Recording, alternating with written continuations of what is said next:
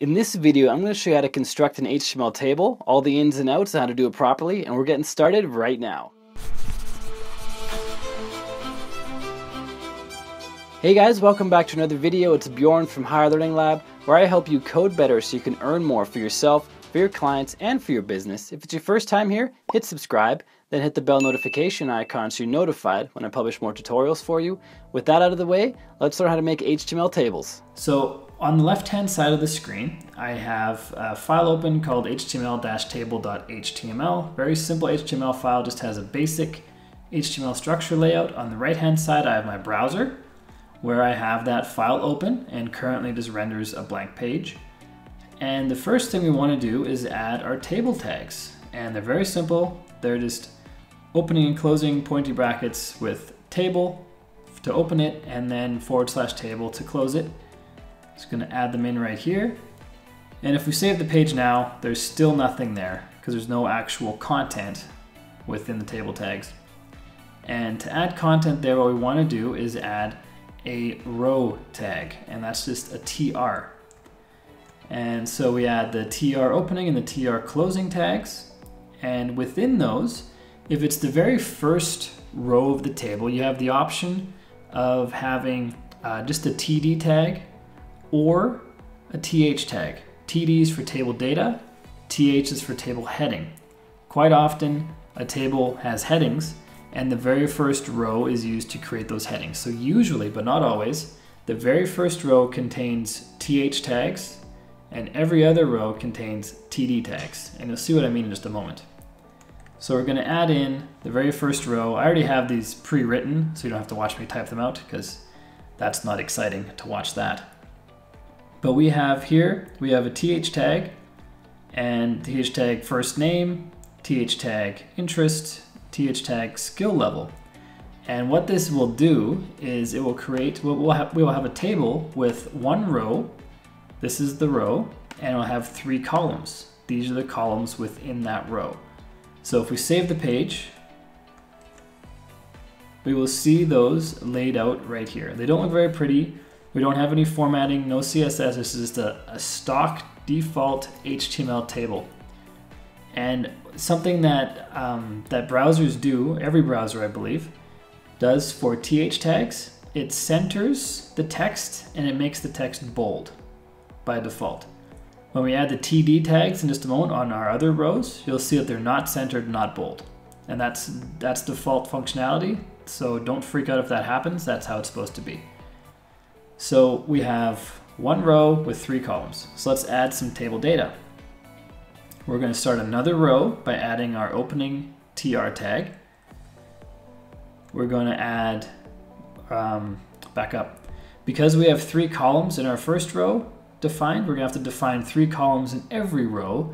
Otherwise, we're going to have a table where the columns don't line up, and it's going to be an awful mess. So however many columns you have defined in your rows, they always have to be the same number of columns. There are a couple of exceptions that we'll get to at the end, but those have to be planned out, and if you're using those exceptions, you're going to know what you're doing. So sometimes there are exceptions, sometimes there aren't, but in general, you want as many TD entries as you have TH entries on every single row. So I'm just going to finish Don's entry here. So we have the opening TR, we have some information about Don, we have his name, he's interested in JavaScript, his skill level is 94, which is pretty good. And we have the closing table row. If we save this file, we see that his information is input here in these columns, and it's not pretty, it's now left aligned, and it's not bold because these aren't TH tags.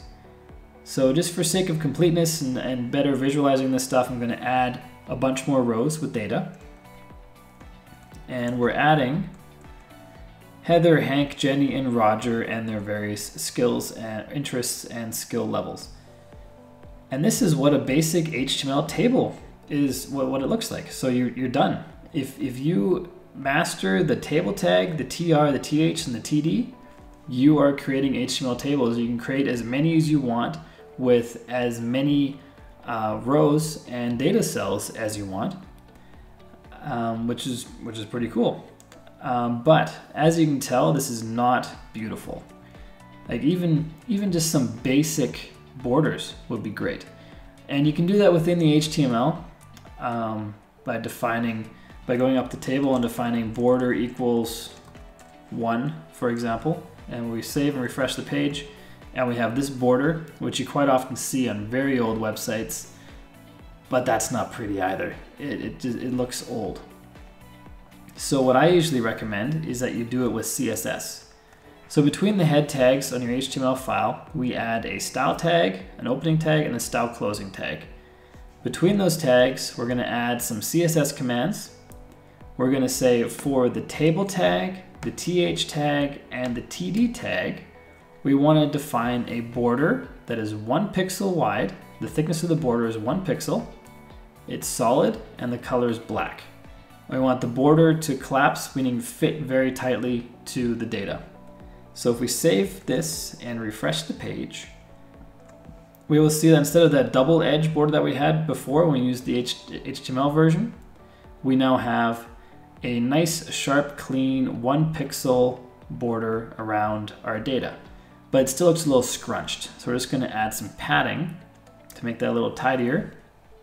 So what we've done is for the TH tag, for the TH tag and the TD tag, we want to add padding of 15 pixels. And that's going to, for every single row, every single TH, this is a TH, and these are all TDs, every one of those will have 15 pixels of space added on all sides. So if I save this page and refresh, you'll see what I mean. So now we have a bunch more space. It makes the table much more readable, and it's definitely a step up from what we had before. Let's go back. I'm just going to quickly go back to the original that we had.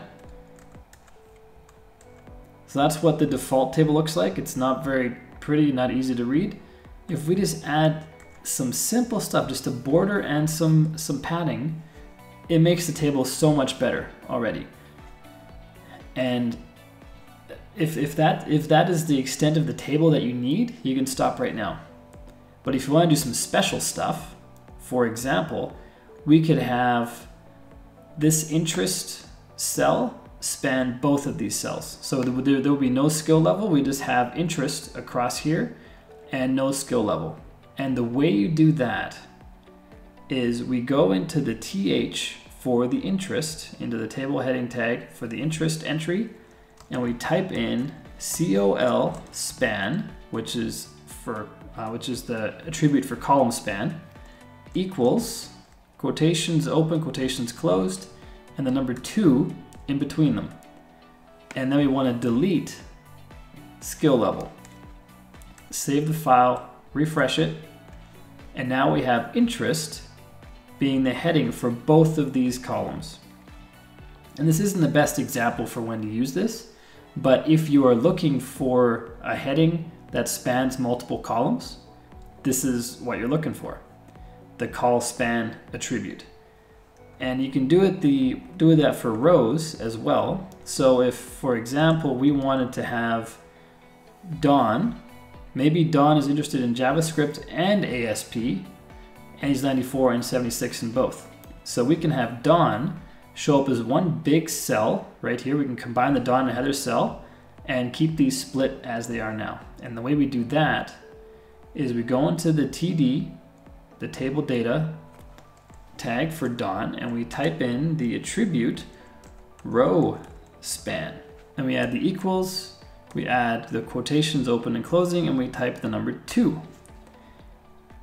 But what we have to do is take out Heather, because Don is going to take up 2 columns now, so we have to take out Heather in the next column. So we're going to remove Heather, save the file, refresh the page, and now we have Don taking up both of these rows, and these are his 2 skills and 2 interests.